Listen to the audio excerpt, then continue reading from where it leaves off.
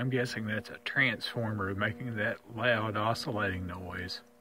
It's made the noise for 2 days now. And we've had brownouts on and off for the 2-day period as well.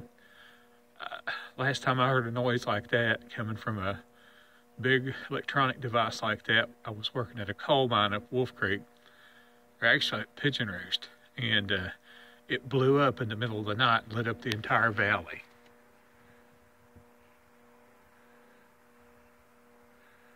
It was as bright as the noonday sun, and with temperatures cold as it's been here lately, in this blizzard or whatever it is, I sure hope that history don't repeat itself on that, whatever it is.